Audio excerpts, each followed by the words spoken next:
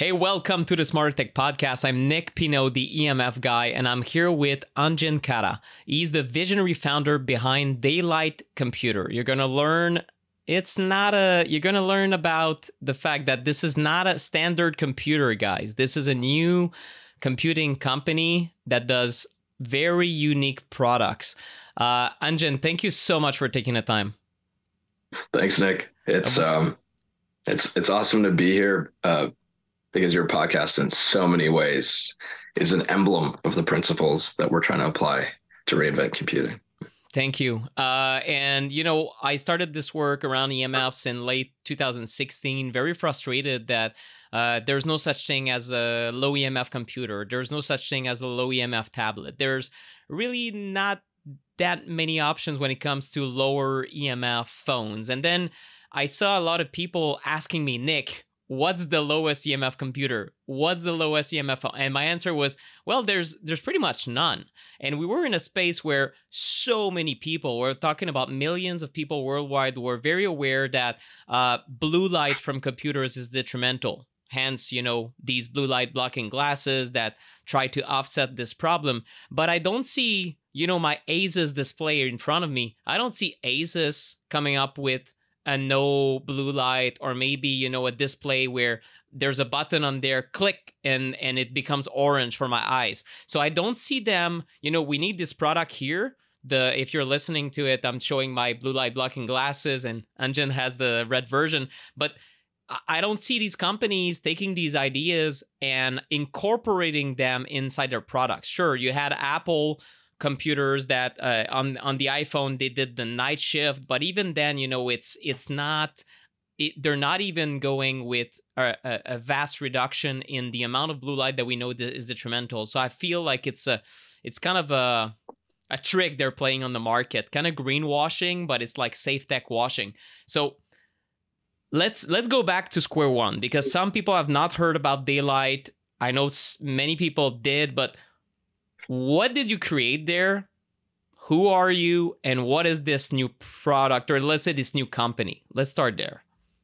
Nice. It's fun to talk about the origins of it because I feel so much of technology is about the tech first. It's about the vision first. Oh, in Star Wars, they had that. We want to create that. Oh, in Star Trek, they had that. We want to create that. Oh, I want to be AI for blah, blah, blah.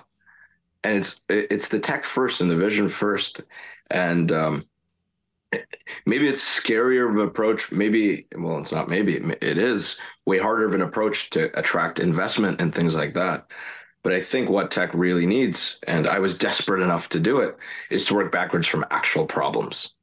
And so the point of Daylight is I was just fed up with my relationship with my computer. It just dramatically impacted my physical health and dramatically impacted my mental health.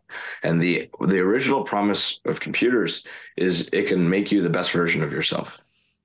If you have this much output, this is your potential. You have so much more that's possible. And a computer, as Steve Jobs called it, a bicycle for the mind. You can only run so fast as a human, but if you have a bicycle, you can go much faster for much longer. Same thing with a computer. You can be more brilliant.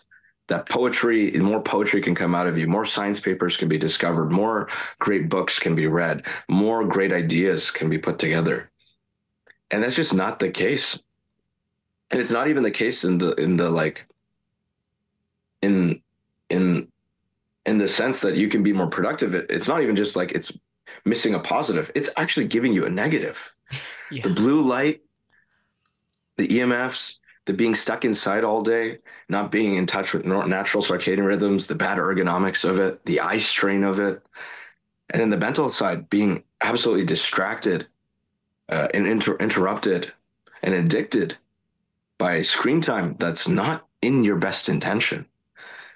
It got into a breaking point where I felt like I faced a choice. I either can be a victim to technology, and I had seasonal affective disorder. So being inside, I would get very depressed. My vitamin D levels were clinically low, which also correlates with depression. Mm-hmm. And so I can continue to be inside and feel like crap.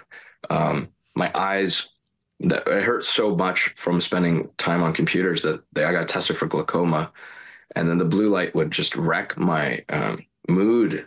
It would make me hungry for food, for dopamine. Uh, it changed my baseline. It messed up my sleep. I would often sleep really late and get up really late, and you're desynchronized from the rest of society, and you're desynchronized from your own cycles. So I had digestive issues. I had tiredness issues. There's a huge, huge set of metabolic and conditions that come from messing up your circadian rhythms. And so I could either just say this is my reality and deal with it, or say, no, this is not what computers have to be. This is people designing computers so they look good in ads. This is people designing computers so they're fun at Candy Crush. This is people designing computers that people will buy because they go, ooh, shiny. Even if it has all of these side effects, even if it has all these externalities to your health. Because for whatever reason, we blame ourselves. We feel like, okay, we have to buy blue blocking glasses and we have to do all these things. And it feels like the core insight of daylight was the desperation of whether it's true or not. I feel like the computer's got to do something different. It can't always just be our fault. And so that's what daylight is trying to bring agency back and bring the values of mental health and physical health and true productivity back to computing and reinvent a computer with, okay, it has to respect your health. Because even if it did everything else, but it hurt your health, nothing, it doesn't matter. This is why rich people spend all their time on health, because they've conquered every other area of life, right? This is literally just a fact of reality. And Yeah. so if we can create healthier computers that then don't affect your mental health or distract you, and then actually allow you to be uniquely productive, what's possible in society. And it's truly about sovereignty and being kind of decentralized and having agency and reclaiming of what matters, which has got to start with health. Yeah, this is brilliant. So I know you started many years ago. What is your background? 2018. Yeah. How many years ago did you start in tech? I started working on this specific company and product in 2018, mid 2018. So In six 2018. years, 6 years to get to launch. For sure. And so you started having this idea about a computer. What made you want to put certain features, like, for example, trying to eliminate these blue light emissions? How did you become aware that this was a problem? Just through, mainstream? I know now Harvard talks about it, so it's fairly mainstream at that point. But is there one source in particular that made you aware of, let's say, the blue light problem? I think it started with my actual just lived experience. Yeah. Um, I just sat down and compared. I was just like, what? Why do I feel so bad? My eyes hurt. My sleep is screwed up. My mood is bad when I use my normal computers. But then when I print something out or even use my Kindle, I feel so much better. My eyes don't hurt. I actually sleep on time. I can spend time outdoors. My mood is better. I got my feet in the dirt. Like what's going on here? And so I like consistently started to realize I would like sleep at like 2 or 3 a.m. if I was using an iPad using the Kindle app. But if I was to use the Kindle app on my Kindle, I sleep at like midnight, 11. Like I conk out. And so I was like, what's going on? And so I just started to really investigate the differences between, it turns out the Kindle is a type of screen technology called reflective screens or e-paper. And normal screens are a type of screen technology called transmissive or emissive screens. And I went on a big rabbit hole then about blue light and circadian rhythms and light. And I think most people stop at blue light and sleep, but man, it's a much deeper, it's a much deeper topic when you start getting into the way it affects your mitochondria and metabolism and mood. And along the ways, I learned about non-native EMFs and about grounding and just some of these frontier modalities where the science isn't fully fleshed out. But if you just try it yourself, you can't claim for everybody that it works or is helpful, but you can start to notice in your own mood, in your own energy, in your own tiredness. So I think it was a lot of self-science of, hey, I don't know what's true, but I'm going to try all the things. And yeah, I really hit the books. I come from a background in health technology and medical technology. So I trust myself to kind of read books in neuroscience and books in circadian rhythms and books about morphogenesis and different electrical, the Robert O. Becker type stuff. So And what's your education like? Are you electrical engineering or I cannot read computer engineering? I would call it dilettante engineering, where I designed my own degree. Okay. So so it was a combination of mechanical, electrical, computer science, bioengineering, psychology, just all over the place. So jack of all trades, master of none. I really don't actually like engineering and don't really think of myself as an engineer. I Okay. far more identify as like a scientist. But I quickly realized science only matters in so much as you can translate it, and translation is engineering skill. And so even if I don't like engineering, it would be pretty helpful to kind of be competent in it. So Yeah, well, and it gives you a background, I think, to be crazy enough to want to design a computer from scratch, right? So okay, 2018, you start having this idea. It took around 6 years to bring it to yeah, reality. What are you looking for at first? Like, I guess how do you create a computer? Like, I guess just give us like the 30,000 feet view. I mean, yeah, I can guess what's involved, but yeah. just the creation, the ideation, and then trying to find funding for such a project must Oh be yeah. next to impossible. Yeah, I'm wondering if I was to label it as chapters, how would I call it? Well, I'd say the quote unquote prologue is just maximum depression, desperation, pain with computers. I just got into the point where I never get my work done. I had 500 tabs open. My sleep was messed up. I felt like crap. I was like, this can't be the rest of my life.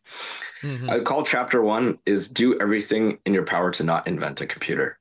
Because from that summer of 2018 until call it January, February 2019, I actually was just trying to get every possible solution to work.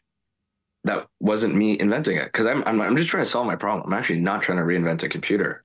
I'm just trying to solve my relationship with that. So I bought every single e-ink device possible. I bought printers, I bought scanners, I bought different shielding tech, I bought different blue blockers, I bought different grounding kits. I tried everything. I literally tried so many different modalities of trying to go analog, so many different e-ink computers and tablets and things. And we ended up working for almost like a year on reinventing, like hacking on existing e-ink computers, like the Remarkable tablet, to try to make it work. And so, long story short, is none of it worked. None of it worked. Even our hacks did not work. And so, chapter two was basically along the same time I was diving really deep into the display world, especially into this concept of e-paper displays or healthier displays. And I would call it the chapter two would be finding something in the garbage heap, where I found an old technology that was over 30 years old that had been thrown away. And it was thrown away because it had all of these flaws. It had these 8 flaws. And then I just dove deep into the literature and I was like, ooh, this paper from 1994 solves one of those flaws. Ooh, this paper from 1997, from 2002, from 2004, from 2008, from 2012, 2015, and 2018.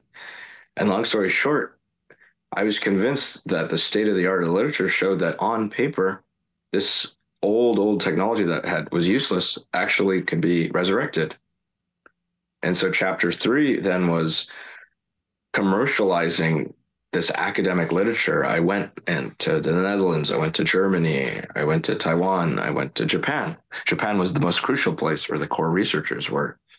I went to the display conferences. I spent time with the professors. I spent time with this Japanese professor um, developing a proof of concept, showing that you could actually commercialize it, showing that you could put all of these different things together. And so that was my core invention, is kind of figuring out all these different material science innovations from different times and eras and fields and pulling it together. And then chapter three was the kind of the birth of the concept. Was like first this little square. It was like that big, that proved that you could actually make a blue light free, flicker free, um, outdoor like visible high refresh rate computer. And then that was kind of like that was like that was like almost till end of 2020 is when we did that. And then the next year from 2020 to the end of kind of fall of 2021 was then taking that little square that's like a scientific proof of concept and turning it into the first prototype, like a basic working tablet. And that was very, very, very difficult. And we had no money. So I just burned through my entire life savings to do this. Um, and so we finally had one, like we kind of duct taped together, built out of a lab prototype. And you know anything about hardware, it's extremely hard to make something work, but it's even harder to make it work a lot of times, right? Like go from a lab bench prototype to doing it in Yeah. production. And so um, it's kind of like your reward for winning the video game in hardware is you get an even harder level. I guess that's most of life, but you feel it very strongly when you're like, woohoo, eureka. We invented a healthier computer. And then you find out that's just the beginning of the journey. So Yeah. then we went bankrupt. We got lucky. We found a couple angel investors to kind of save us. Uh, it was times we're desperate in 2021. We had some of the team. It was just the three of us. We had the other two members of the team. Um, go on unemployment because they would get more money from unemployment than from working at the company, and so they were unemployed, so to speak, while we were trying to make this happen. And then we got lucky. We started showing the prototype to the right people, and we started to get some angel investors to give us money. And then from the beginning of 22 all the way until 20 to that, like, this May 2024, it was like 2 years to get that prototype into production, develop it. There's a lot of things you need to do to develop something to be ready to be produced.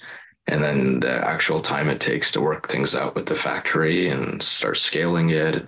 You find all these problems and translating it. What worked on a lab bench doesn't work at scale or it'll cost $3,000. And then we call that chapter getting it to reality. And then we launched in May. And so now it's real.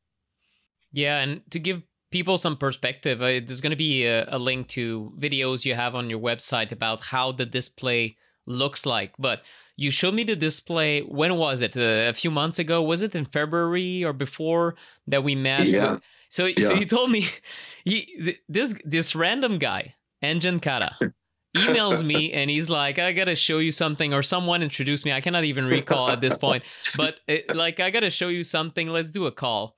And when someone tells me, Nick, let's do a call, normally I'm like, oh my God, I gotta, do the podcast and write and research and this. And Right. I don't like to do a call. What is it for? But when I took the call in a coffee shop and he shows me the display, looks like an iPad, but when you put it in the straight sun, you can still see it 100%. And that's one of the frustrations. Even looking at an iPhone or any phone for that matter, in very bright sun, you can barely see the display, even maximum brightness. And here it was, this high refresh rate display that looks just like a display with the same speed. So you can display like a Zoom video or, a 4K video on it. But it was paper-like. And it was almost surreal. The impression I had was that in real time, you were using Photoshop to Photoshop your Zoom call, because I'm like, wait a minute, I never saw a paper-like display that actually refreshes this way and that can be seen in the sun. Like it doesn't exist. And that was really my first impression, was like, this is almost magic, because it's a new technology that never was created before. And I was shocked. I was like, wait a minute, this is very important. And I tried to introduce you to a few people, and I tried to help the best I can, and eventually it led to this podcast right now. So I'm very excited to know a part of your story. So I don't know how much you want to talk about that, but I know you've had certain investors meetings where you kind of saw the culture in Silicon Valley or in tech, where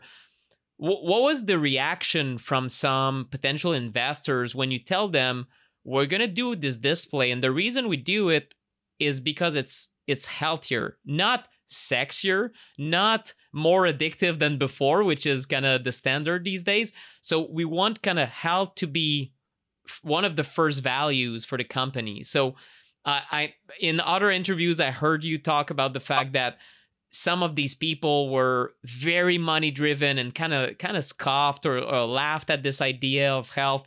So are these people so disconnected that they don't see this future of safer tech and healthier tech being a possibility? I think this is such a beautiful question because it almost reveals why the world is the way it is. I think we often come away being like, gosh, the world must be run by evil people because there's all this stuff that is clearly hurting ourselves and our Yeah. families and our children.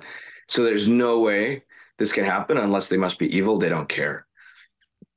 Um, I think the extremely heartbreaking aspect of the world was it's the way it is because of cowardice, not because of evil. At least in my experience, what I saw over and over again from executives of these big tech companies, or more specifically to your question, investors, was cowardice. So I would basically what we'd invented is the first healthy computer screen technology. You know, it's blue light free. You can use it in the sun. It doesn't strain your eyes. It doesn't have flicker. Um, and at nighttime, it can optionally be lit with a pure amber, no blue light light as well. And so the trade-off with that is it's black and white, right? So it's like literally giving up color, literally giving up like stuff that is appealing and attractive and stimulating. You know, like good luck going to a candy store that's black and white. It's not as interesting, like Yeah. right or Disneyland. And so that's the crux of our thing is, hey, it's kind of more boring as a computer. It only does the basics or the essentials. You can do everything the computer can do, but it's black and white. So therefore, it's minimal. I think that's still worth it. I think health matters so much. It's okay to give away shininess, to give away something that's super stimulating, something that's super saturated. Like, I don't need that. And so when you would go to people, what was so heartbreaking is at some level they'd say, oh my God, I so agree with you. That's what I want for myself. That's what I want for my children. But I don't know if the world is smart enough to know to prioritize their health over something that's shiny. Uh, I don't invest in things that are so optimistic about the human condition. I invest in sin. Really? Literally, there's a famous quote by the guy who runs Sequoia Capital, the most famous venture capital firm, says, I always try to pattern recognize an investment against the seven deadly sins. Which sin does it actually play towards? And dude, when you hear it that plainly, how does that not make you absolutely infuriated and absolutely heartbroken? Because they literally were like, I'll be your first customer. I'll buy it. I want this for my kid. But, the rest of the world. And so actually what was at the core of it is a lack of belief in people's ability to change their life. That's actually the core sin of technology is they're like, oh, behavior change is really hard. So we're going to do the easy thing of pandering. And I was like, do you understand what you guys are saying? You guys are like saying, oh, it's really hard to like become friends with kids if you bring like hummus and carrots. So anytime like, I'm meeting my nephews or nieces, I'll just bring candy Yeah. because of course they're going to love me if I bring candy. And that's what tech is. They're just like all pander to you. I'll just play to the fact that you like things that are shiny or sexy or sweet. You know, you're not smart enough to actually to understand what matters to you. And that to me, Nick, is the most frustrating, terrifying, makes me so angry, and also gives me so much hope that if people like ourselves, people from our tribe, our community, our values, where we're like, no, we actually learned and educated ourselves in what matters.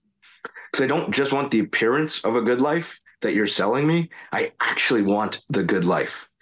And if the good life means doing things that are less sexy, but actually way more real, like caring about your health, caring about your attention, caring about the quality of the materials that you're using and how natural they are, then I will do that. And so I think a lot of the reason we are using unhealthy technologies and computers is because they're convinced that people are dumb. People will always pick appearances over substance. Hey, I need to interrupt this podcast for just a second. I want to tell you about one of the EMF protection or health supporting products I really believe in and which help finance the costs associated with this show. One of the very best ways to know for sure what kind of EMF radiation levels you're being exposed to at home or at work is to hire what's called an EMF mitigation specialist. And some of the very best specialists in this type of work in North America are Brian Hoyer and his team from Shielded Healing. And here's what Shielded Healing can do for you. They can come to your home, they take EMF readings using professional level equipment, that is, and they identify the worst sources of EMFs that you can turn off and help you create a safer, calmer, and health supporting bedroom and entire home. Brian has personally mitigated the homes and offices of the very best functional medicine doctors in the world, like Dr. Ben Lynch, Dr. Joseph Mercola, and many others, and he's always at the cutting edge of the latest mitigation strategies, including how to shield against 5G. To learn more about shielded healing and if Brian's team might be doing consultations in your area soon, mainly in the US, just go to theemfguy.com/shielded healing and you can use the coupon code SMARTER at checkout to get 10% off a consultation or shielding materials. That's SMARTER at checkout for 10% off. And remember, creating a cleaner EMF environment at home is an investment you're making towards your long-term wellness and happiness. Okay, back to the podcast. Yeah, and it some people at the end of their life, unfortunately, jobs passed away with chronic illness and was not able to go back to good health and way too soon. I think he was a genius inventor, but at the same time, health was not the top priority when it comes to Apple. And these days, it's still about programmed obsolescence, replacing your phone every what is it now, 30 days, I don't know, as much as possible. And then the telecoms participate in that, where no, just take your old phone, send it back, we're gonna trash it somewhere, and you're gonna have a garbage patch of iPhones somewhere in the world. We don't even know what happens once we toss it out, and it doesn't matter because now we have the 15. Oh no, wait, 15C. No, wait, 15X. Oh no, wait, it's 70. It's like it never stops. So even that aspect of technology is quite destructive, and it's not something that is talked about enough. But I don't want to go too much towards that because I want to focus on the Daylight tablet, which is your first product. I know it's certainly not the last. The Daylight tablet, you mentioned the display, which is a huge part of what the product is all about. You can bring it outside, so portability and also being able to use it in nature. It's like this summer you were very gracious to send me a tablet to try. I'm gonna use it this summer. Just go to Jerry Park here, and maybe have certain sessions where I can brainstorm and just, write things, but it will be a way for me to be distraction free. I don't even have access to my everyday apps and notifications and stuff like that, which is good. I don't have access to my two displays, and I'm in nature, so I'm spending more time outside. So that's a huge benefit. But what about other features that you have been thinking about incorporating in a tablet? Because for my tribe, at least, there's going to be questions around, can this tablet be hardwired, for example? So what is it, USB-C, and does it have Ethernet? And then also address kind of what kind of apps can be installed in there. I think it's based on Androids, but let's go into the tablet a little bit more to Sure. dive deep. So the basic idea was, hey, how do I make a healthier computer that also respects my mental health and hopefully makes me more productive? That was kind of the thing. I decided that the light is the most important thing to get started with because that is what most affected me. And so the core emphasis over this last couple of years was inventing a computer display that allowed me to be in more natural light, i.e. the sun, i.e. outside, and removed junk light. So it was blue light free and flicker free. And that's the core invention, is you can almost think of our thing as like an iPad where you rip out the iPad screen and you put in the daylight screen. We call the technology live paper because it's like a piece of paper that's alive. Nice. Um, and so that's really all about light. On the software side, what you're able to do is you can have access to all of your favorite apps. If there's an Android app for it, if there's a web app for it, you'll be able to do it. So whether that's ChatGPT, whether that's Spotify, the Microsoft Word, or your email, or Google Classroom, if you're a student, you'll be able to almost everything will be accessible for you to be able to do. But now you'll get it with the benefits of being able to use it outdoors without blue light, without flicker. Um, Next on the list after light, though, is EMFs, is about the way it interacts with you as an electromagnetic being. And so we have a lot planned in future products. But the kind of the current interventions that we think are exciting that you're able to do with this is the first one is because you're able to use it outdoors, you can actually be grounding while you're using the product. And so I think that's particularly unique. There isn't really many other computers that you can use outside of the direct sun That's and have true. your feet in the dirt and ground. And so I think that's the first kind of great benefit of this towards EMFs is you can ground while using it. The second one is you can hardwire it, use a Ethernet to USB-C adapter, and then be able to plug into the tablet. And so you Perfect. never need to actually use it with Wi-Fi, and a bunch of our early folks use it as such.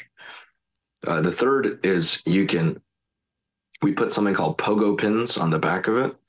And essentially what that allows for is in the future, not right now, in the future, it'll allow you to have accessories. And so basically what it'll do is when you have it coming through the USB-C, sometimes that can be a little bit annoying because the cable is like here. And so the pogo pins allow that cable to be on the back of the tablet. And so rather than being out right here, which, if I'm reading like this, the cable can come in the way, actually behind this case are some pogo pins. So the cable could be here. So to have no problem reading. And so Hmm. that's just like a quality of life improvement that I feel like no other tablet has in terms of how it can be hardwired. And Sure. so that's the kind of third thing. The fourth thing is we are using a passive stylus technology. So when you're using an iPad and Apple Pencil, there is electronics in the stylus. There is a Bluetooth chip and things like that. This has no electronics. This has no battery. This never needs to be charged. And so what that means is if you are electrosensitive, you don't need to potentially touch the tablet directly with your finger and touch the capacitive screen. You can just hold this thing, which is inert, and then you can use that to touch. And I think that's very promising for electrosensitive folks because now you don't need to actually touch the For capacitive sure. screen. That's a strategy that many people told me they use with phones and tablets and Right. anything that is touchscreen, and that helps. They just don't feel good having this electricity course through the finger. So that might seem Right. extreme to some people listening to this, but the degree of EMF, let's say reactivity, that some people can have is quite profound, and that's just Yeah. that's very unfortunate that we've come to that, but for some people it's Right. getting worse. So they do And, need this kind of pencil. And can right. And Wi-Fi? Oh, please go so ahead. I was just going to say the way I think about it is if it's helpful for you, you can use it as such. If that doesn't matter, the benefit to you is you never need to charge your stylus, right? It's never out of charging. So the way we think of a lot of these things is how do you kill two birds with one stone? Oh, Yeah, yeah. that's perfect. And charging things all the time. Why do you need Bluetooth in a pan anyway? I mean, it's why do I need Bluetooth in my new dishwasher? Right. It's always like everything is moving in this direction of like, well, let's have a wireless chip in there. Why again? Oh, because it's cool. It's a trendy thing to do. So I'm glad that you guys are very conservative on things. And what about turning off Wi-Fi and Bluetooth? Is this just something in a menu, very simple to do? Mhm. Yeah, so that's the last thing I was going to share is you can use it similar to other things is you can put into airplane mode and completely turn off Wi-Fi and Bluetooth. And we made it pretty easy to access airplane mode. But the other thing, we're trying to build it out well. So it's taking time. But the thing that we have in the works is something we call the smart airplane mode. And so the basic insight of smart airplane mode is on a normal device, by default, you're connected, and then you have to go out of your way to go onto airplane mode. We want to flip that on its head. So in smart airplane mode, by default, the device will be in airplane mode, and it will automatically go off airplane mode when you need to do something that involves the internet. So in smart airplane mode, when you're writing the email, the thing will be in airplane mode. But when you hit send, it'll turn on the Wi-Fi, send the email, and then turn it back off and go back to airplane mode. And so our basic insight is a lot of the time when you're on a computer, your Wi-Fi is on, but you're not actually doing anything with the internet, right? If you're reading a book page or you're writing in Microsoft Word or you're scrolling through a website that's already loaded, you don't really need the internet. It's only when you're downloading or sharing or opening something new or modifying something. So the part of smart airplane mode is it basically knows that, hey, you don't need internet right now, and puts it into smart airplane mode. And then when you're opening a new tab or typing something in or sending that email, it'll turn on. And the hope is that will reduce how much the Wi-Fi is on or irradiates you, like 90%, maybe 95%. We're not specific. So we think that's a huge breakthrough. We don't know any other computer that does this. And what makes this possible is we control the operating system, the software, the applications, and the hardware. And so I think that's what you were getting excited about, Nick, is when you do have the capabilities of Apple, where you can do the entire computing stack, and not many people can do that. Some people can make new hardware, they can't do software. Some people can do software, they can't do hardware. But when you do all of this, you can do new, unique features that allow you to have a still great computing experience, but kind of with very little trade-off, make it healthier. Yeah, this is brilliant, and something that I've been discussing this very idea, I think, in 2017, where I said, guys, instead of having things always on, always emitting, and sometimes Right. off, it needs to be always off and sometimes on. And that's exactly Yes. that's Yes. almost verbatim what I said like almost Amazing. 8 years ago. So that's exactly this idea of, okay, why again do we need a Wi-Fi router that is open while no one is home 12 hours per day? They're gone at their job, and the Wi-Fi router is like blasting away. Right. No one is there. And the neighbors might be, but they cannot even connect to your machine. They don't have the password. So why again are these things emitting 24/7? I don't know.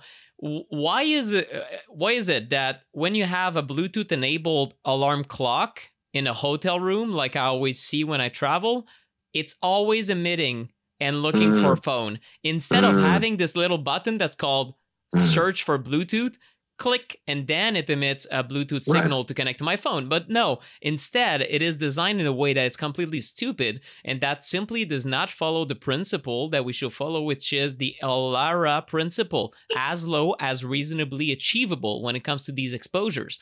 We don't need more exposure, and it is very, very likely, if not completely definitively positive, that if you minimize exposure, you're gonna feel better. You're gonna be in a better place. This is a stressor, so it's Yes. just I'm glad that you're flipping that on its head, because it's just poor design, and I feel the reason it's poor design in engineering is that not many engineers think about these things. It's not part of the requirements, and they just say, well, you know what, we're following FCC rules, right? We're within FCC guidelines, and these guidelines have been demonstrated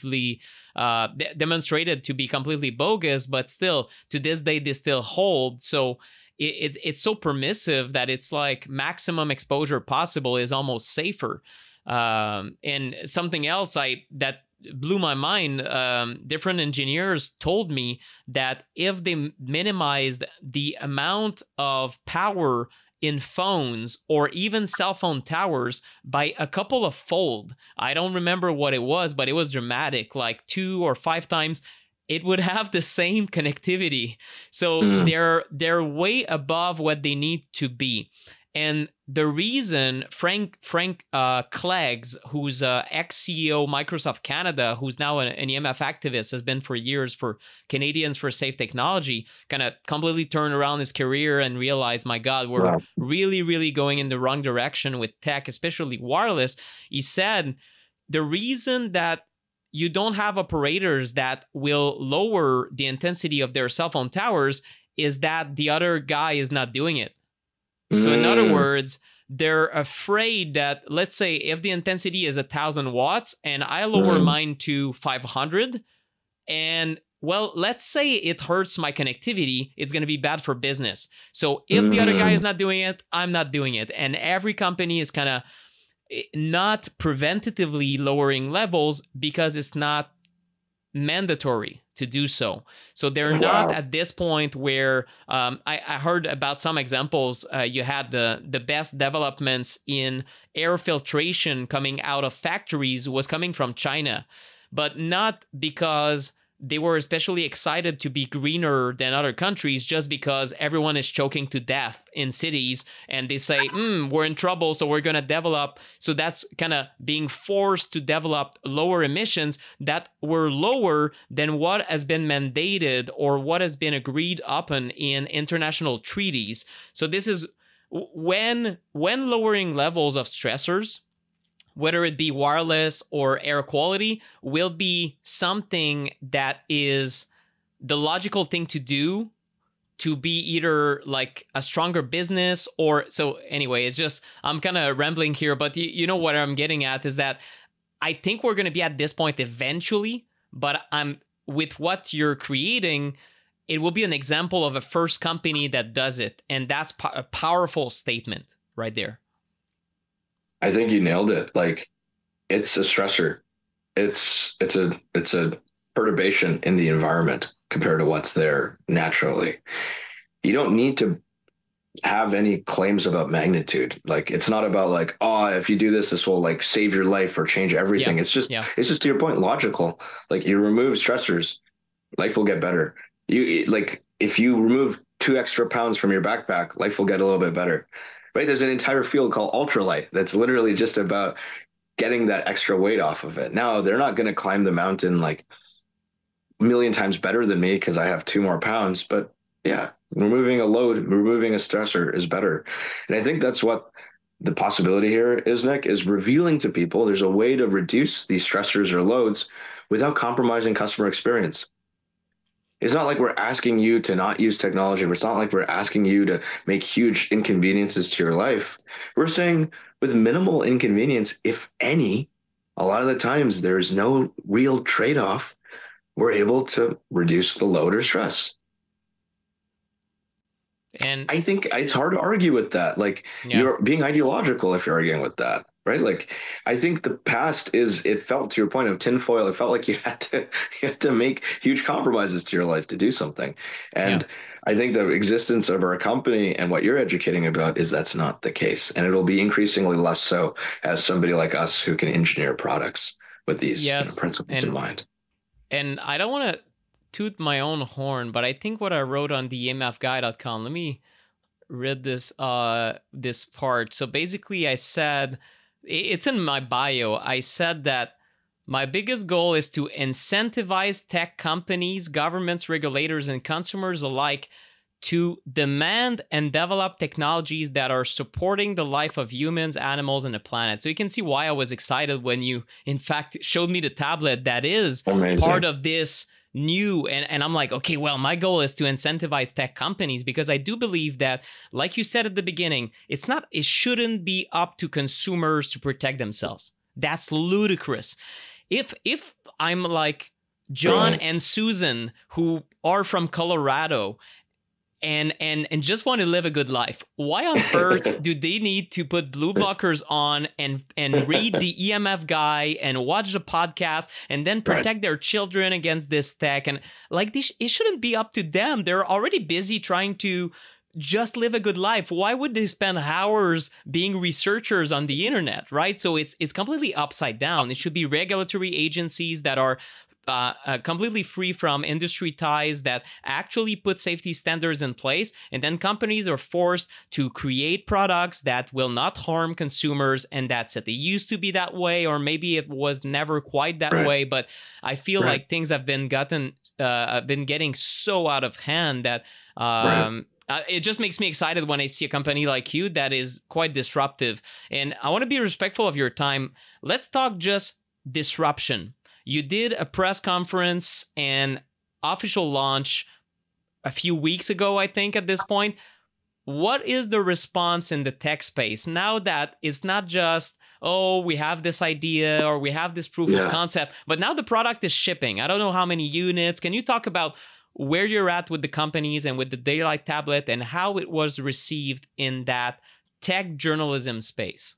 Right. To your point, I think it's incredibly validating about how much the world wants this. And all those investors are like, people, it's like, no. The existence of podcasts and how many people listen to podcasts like yourself and other health ones have shut like people want to make their lives better. They don't trust companies have their best interests in mind. And we're going to create a whole new set of products and companies that actually care about humans instead of pretending to. And I think that's what the reception to our launch was. We kind of blew up. It was pretty cool. We had 5 batches of products. We've almost sold all of them out.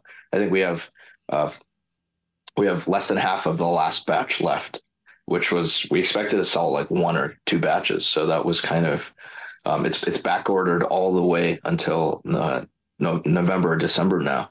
Um, and so that was pretty stunning. We were on the homepage of The Verge. We were at the top of Hacker News.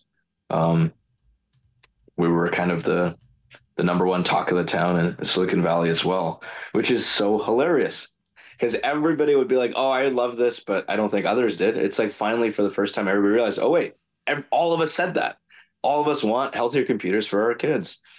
And so I think it's incredibly validating to the Verge, which is kind of the big tech publication. So the number one question they've been receiving since we launched is about the daylight. Is this real? What is it like? Can you guys review it? Well, tell me more. And so um, I think we're onto something. How does it feel? Anticlimactic in a way, because to your point, like I think we both know like this is the right thing to do. And regardless of whether it's well received or not, it's the right thing to do. So in a way, it's anticlimactic. It's like the world's worse off because of ignorance. Like God, it was here. People want this, Yeah. right? And so anticlimactic because I'm like, it doesn't really matter whether it's received well or not. I'm going to keep working on this. I think it's important. It's validating and exciting in the sense of like, wow, now like a lot of people potentially may even like invest in healthier technology because they're like, oh, there's a demand for this, right? There's a ton of people want a phone, a ton of people want a monitor. And so even in terms of us getting future funding and things like that, there's been a lot of offers and interest. And so hopefully now we did the hardest part, which is to prove that people care about this. And now lots of other companies and investors and so on can further and further. And I don't mean this broadly. Clearly, there's lots of health companies. But the point is in the Silicon Valley venture capital tech culture, there's like kind of this was considered like cute.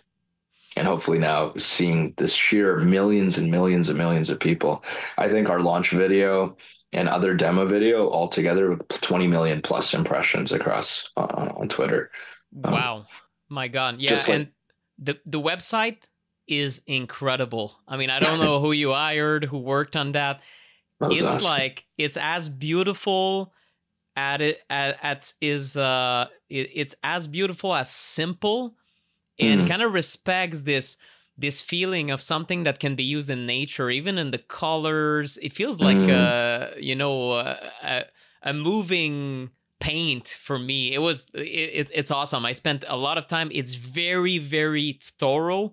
Like mm. there's so much info just on the main web page, which I think it's something you had to do to explain why is this new, and it's kind of a new philosophy. I think you guys nailed it. I was very impressed with it compared to before you had like a miniature website just to show something, but now I feel like this is a mature product and it will attract a lot of attention in the future.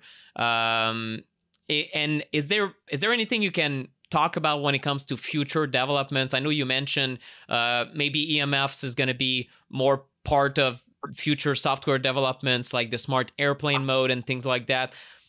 So far, it's trying to expand how many tablets you can create and kind of to meet up the demand, I guess.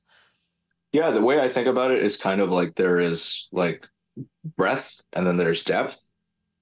And so one avenue of what we're doing is increasing the depth per product we make. So, for example, could we have healing light, like different infrared light? What can we do in terms of fully building out that smart airplane mode? Can we have that pogo pins accessory so you can be hardwired and have a better experience? You don't have a cable sticking into your Hmm. stomach. I would call all those under the banner of depth. So we have a whole set of initiatives, and we're hiring new folks to help us accelerate the timeline for that on depth and on breadth. The idea would be not just make a tablet, but make a keyboard case for the tablet so you can replace your laptop with it. So you can use a Bluetooth keyboard, you can use a wired keyboard. We made it specifically have USB OTG, so you can use a wired keyboard. You can connect to it, but having a keyboard case would be nice because then you don't for some people they don't want to use a wired keyboard and then they use a Bluetooth keyboard. If we build a keyboard case, then there's no need for wireless. It's a mechanical connection. So after a keyboard case, the kind of big product we really, really, really want to make is the phone. Because I think that could be really world changing, is to have like a healthier, distraction free phone. And there's a lot of ideas there too. You can do far more in terms of this phone equivalent of a smart airplane mode. And especially, phones with their antenna trying to go for 4 or 5G, that's really, really, there's a lot more opportunity to kind of save yourself from radiation. So the phone is super exciting. And then a laptop, a monitor, kind of think of the different products in your life that are computing. We're going to go and hopefully through each category and reinvent it with health as the center. Well, I'm excited, and I don't recall if you said it, and I don't want to misquote you, but you said something like, I want to be the Steve Jobs of healthy tech, and I would call you that, and we'll see. The future will The tell. Of Apple, course, I said Jobs is kind of, that you know, that would be arrogant to think I'm anywhere comparable even to Steve Jobs, but it's the Apple. I want to be the Apple, the Apple public of benefit healthy Apple, computing. Yeah, the but Apple of that's healthy that's tech. fine. Yeah. Something to you can dream big. I mean, if the company becomes even a fraction of Apple, it will means that Right. millions of consumers around the world will be using healthier tech. And at that point, if it's in the millions of products sold, it will change the world. It will create competition, and maybe, only maybe, Apple and Samsung and all these top companies, Microsoft, will start coming up with other product lines that will be a competition to you guys. And good for them, Totally. because And it's that'd be going to be, amazing. That'd be it will be amazing. amazing. It will spark a whole new type of tech development, and maybe we'll see things that are simply incredible, that the e-ink idea and your life paper. I didn't think it was a possibility, but I didn't think that this computer was a possibility 20 years ago either. So everything goes fast, and we can develop technology that is so much healthier and more compatible with how humans actually function.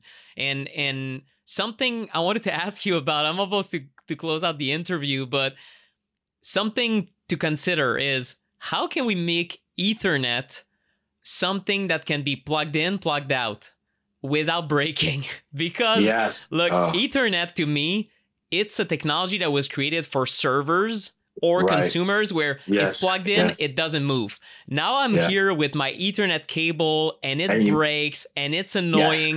If you Yes. had Oh man. something that is magnetic or super easy, someone that Yes. will reinvent Ethernet might make a lot of money off of this patent. I'm just saying. So, just an idea. I appreciate that you're ending it with a pitch. But the thing about the pogo pins is you get to have a unique connector and experience with it as well. So not only is Yep. it not stabbing you here, but you can connect it in a way that's potentially like magnetic or simple. You don't need because yes, anybody who's ever hardwired knows you move it a bit, it disconnects. Everything breaks. Yeah. It's not that friendly. So that's an amazing motivation for us to keep going. But hey, Well, that's the perfect. thing is a new computer company only comes around, once every dozen years. The last one was Oculus, and it went into Facebook's arms and is helping create their